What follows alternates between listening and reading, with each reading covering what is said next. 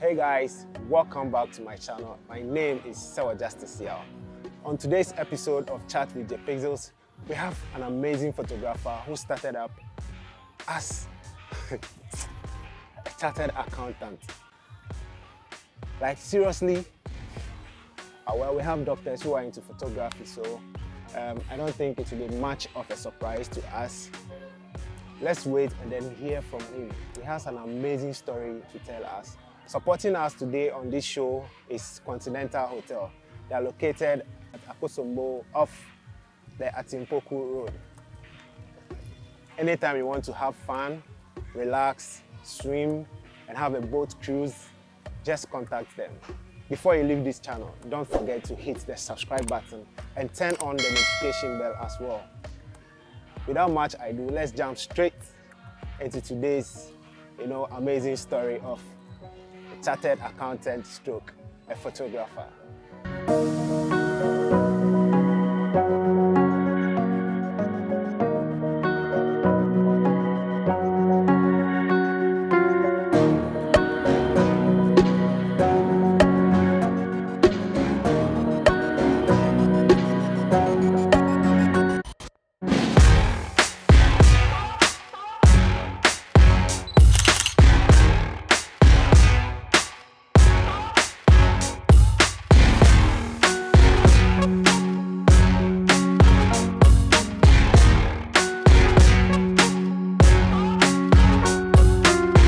Hello guys, my name is Kojo Afrari Boahen.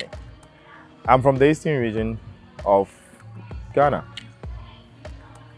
I come from a small town called crse in the eastern region. And I am, most of you will want to know my age, right? Let's skip that. I started my basic education from Pentecost Preparatory School, and from there I came to VRGSS Complex in Akosombo to complete my GHS education. From there I went to St. Peter's Secondary School, where I completed at the school prefect of St. Peter's. From there I went to Kojo, where I was doing my Chartered Accountancy course. In the course of doing my Chartered Accountancy course, I decided to go to Central University, where I pursued my Bachelor of Science in Banking and Finance. So yes, I'm supposed to be a banker, right? But whilst pursuing my degree in banking, I developed a taste for photography. So I was that kid who was always going around campus taking pictures of every other member of my class. Initially, people were apprehensive. Actually, I just loved it. And by the mid of the first semester, I had taken pictures of every member of my class. Now, I compiled it and I gave it to them, and now they saw the importance of what I was doing. They all liked it because I took good pictures with my camera. And it was memorable. So they loved the whole concept of having a whole compilation, a whole album of all the classmates who came to the school within that period. With time, I met a gentleman called Rex. God bless you, Rex, wherever you are. Rex actually was in Central University, also pursuing Bachelor's of Science in English. And he was also in the movie industry. He was already in the entertainment industry. He was friends with Ignis, who was also from Foresight TV. And he invited me one day, told me to take some pictures of him. Then, boom, it was like, the pictures are great, and he has a deal for me. You see, Foresight TV was already doing well, and wanted to expand. They wanted to do something greater. And they were coming up with that Foresight Music Video Award. So it was an opportune time to get a lot of people on board. Now, Rex, being Ignis's friend, also wanted to do a Foresight magazine. So that's where I came in. So Rex asked me to go to Ignis, who was also busily preparing for Foresight Music Awards. I met him at the conference center where he was very busy, very, very busy. And I was intimidated. So when I got there, I remember the first experience. And you know, I greeted Ignis, and Ignis was like, "Huh? What do you want?" I was like, "Oh, Rex told me to come and meet you and take some pictures of your event." I was like, "Ah, okay, Rex, okay." And that was how it all started with the Foresight group. It was very interesting, and I took the pictures. I think the pictures were very okay. I met a guy called Sadiq. Bless up Sadiq. Sadiq also showed me a whole lot in Foresight TV. He was a great guy. He was doing his animations, he was doing his graphic motions, he was doing a whole lot. So he takes pictures, he does the videos, he does a lot of it. So directly I was working with Sadiq, who is called Mario. And Foresight Music, I was started. Foresight program started. We were doing a lot of stuff. He would send me on the field to take a lot of pictures so that Mario could edit on behalf of Foresight TV. So it exposed me to a whole lot of programs that was happening within that period. Ghana Music Awards, Miss Malaika, any competition at all. So it got to a point where Rex also started his own film school, Accra Film School. I'm telling you, it's a great school. And I had the privilege of working with him and Uncle George of blessed memory. We used to call him Old Foggy. May God rest his soul. And yeah, we had a nice time there. Then he came up with Thriller TV, another very interesting TV program. And we did it for quite some time.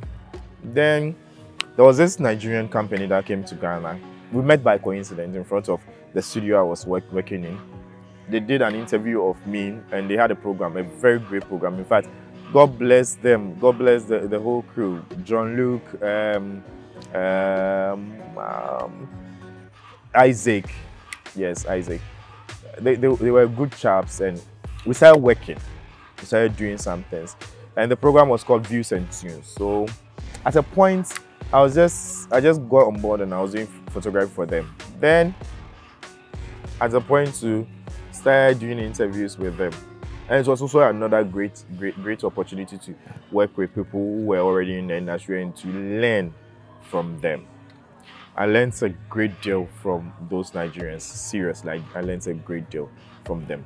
But moving forward, I told you, I studied banking and finance. So it was banking and finance I was looking out to be a banker or work in a law firm as their accountant or in a hotel as their accountant. Any place I could have worked as an accountant, I would have worked like that.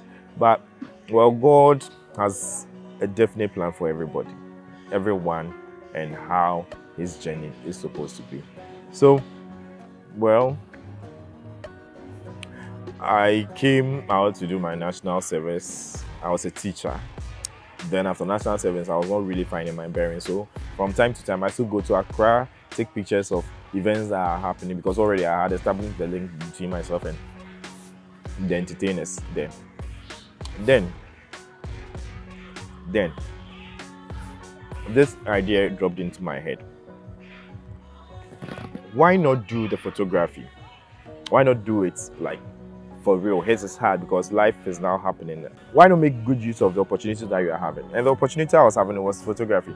So there was this ferry that used to cross over the Volta Lake into the Volta region. That's when the Adomi Bridge was being constructed. Reconstructed. I mean, it was going through a maintenance phase. So why not? Why not try your luck there? But then there were a whole lot of things that was going through my head. I've been a photographer. I've been doing photography in the entertainment world, in the industry where everybody is either pretending he's a big person or actually is a big person. And where I had to also try to fit in at all costs. And I'm going to move from that place to come and take instant pictures at The ferry, I was thinking it was the meaning. Then yeah, the fact that I had taught students and those students might also pass by. The fact that I had been a school professor at St. Peter's. But then, they didn't really matter. All that mattered was the fact that I'm supposed to be able to raise funds to pay the bills that are coming in, right? So, I made a smart choice by coming down to start the photography here. But because I was not prepared for the instant type of photography, I came with only a camera. Then I convinced a friend who was also having the printer to come along with me. We got here, we started working. Surprisingly, the first 3 days made me earn a huge amount of money. That was like 3 times the amount I was being paid as a teacher. Can you imagine that? I couldn't have imagined that would ever happen to me. So, moving forward, now the job was good. It was going great. I was still doing my weekend gigs. Sometimes I go to Accra. That's if there's a big program in Accra. I still go to the conference center to attend to whether it's Miss Ghana, whether it's Foresight Music Video Awards, whether it's the Ghana Music Awards, whatever it is, I tried to just partake in it. But then my focus had not shifted from the fact that I was really making money from the ferry. It was, yes, at times it felt demeaning. At times it felt challenging to meet some of my mates. Lecha, you remember meeting me there? Papoose, yeah. I met some of my former seniors. I met some of my juniors. I met some of my mates. Yeah, really, it was not a nice experience when you meet them, because I had to. This how really the job there was like. I mean, the boats, the ferry comes to the edge of the river, the other side of the river, picks enough cars, move them over to the other bank of the river, then they move on. Now, for my job as a photographer there was to try convincing people who are passing by to make memories of this whole thing that was happening there, so that if the ferry ends, the whole ferrying of trucks, cars, and human beings to the other side ends, they have a memory of whatever happened there. And it's not easy to convince people to take pictures. It's not easy. With the advent of good phones and this new modern type of smartphones. But, I mean, I think God was just watching out for me. He was just doing a great thing for me.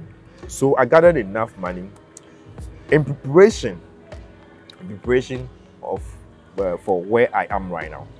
And where I am right now is having my own studio, where my studio has become a household name. Everybody talks about it. I do my gigs around. I get to take pictures of great and amazing people around, the chiefs, the MPs, the district executive, and it's not only one chief executive. I mean, the changing phases of all